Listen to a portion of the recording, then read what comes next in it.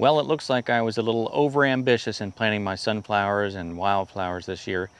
I put them in the ground in late March, early April, when the weather seemed like it was turning into nice spring weather, and then it turned cold and nasty again, and things just didn't come up the way I'd hoped they would. So today I'm going to take an area where they're not coming up as well as I'd like, and I'm going to mow them down, I'm going to retill, and I'm going to replant.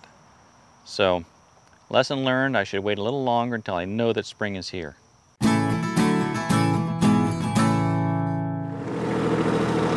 kind of hurts to mow over your hard work, but when something's coming in mediocre, maybe it'll be better in the end if we just start fresh and start all over again. It's my hope anyway. Now my roadside wildflowers are doing really, really well.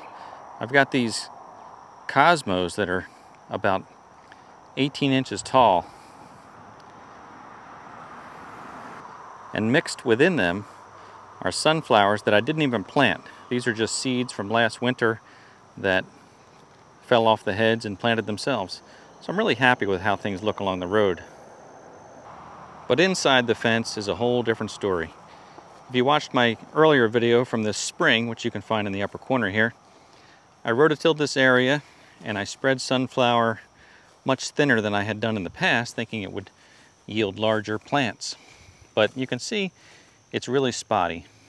But at this point, I'm going to leave those. Now my other areas, this is a late planting of sunflower, and they're coming up kind of spotty too. I'm going to leave those, but just beyond that, where Sophie is over there, that's a patch of sunflower that's mostly weed. So I'm going to mow them over and we'll just replant.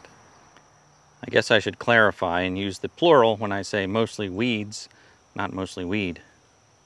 Just in case you're thinking something different. So long, sunflowers.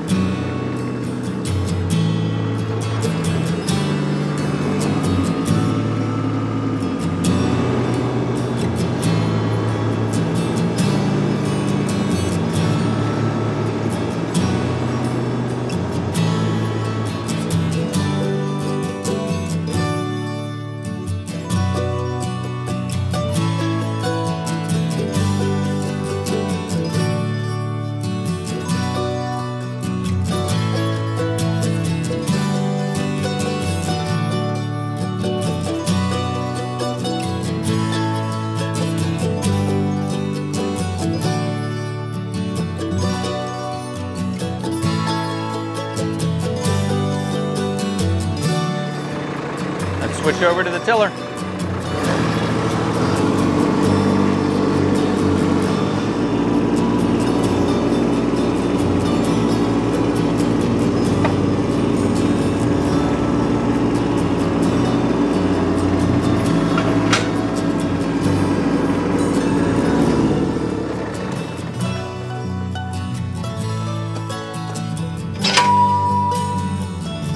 Doesn't get much easier than that.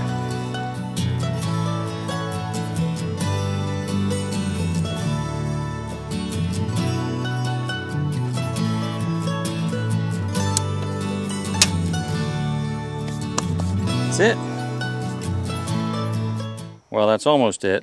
Don't forget to pick up your kickstand.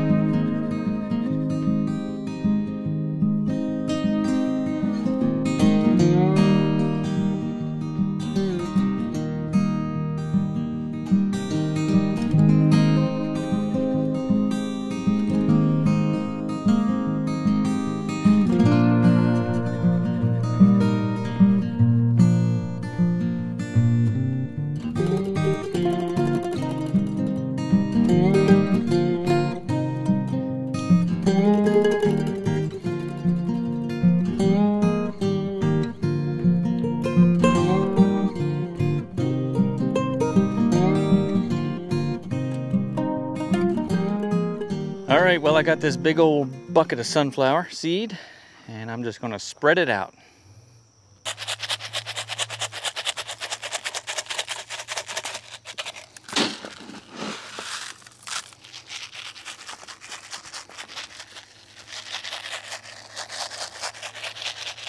A broadcast seeder would be nice,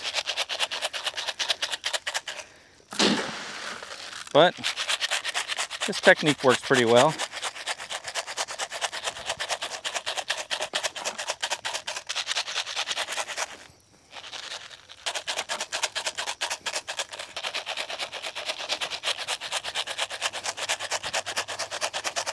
All right, this is just black oil sunflower seed.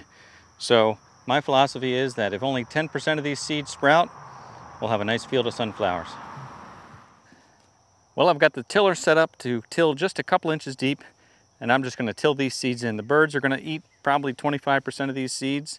And then again, if just 10% of what's left, I can't do the math, but it's a lot of seeds. So I think they'll sprout.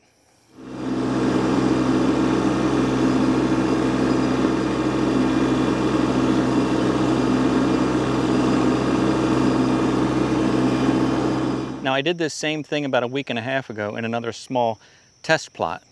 And within a week and a half, I started to see sunflower sprouts coming up. So that big area, we should see that happening also within a week. In fact, that's a sunnier area, so they should do even better than the ones that I planted here.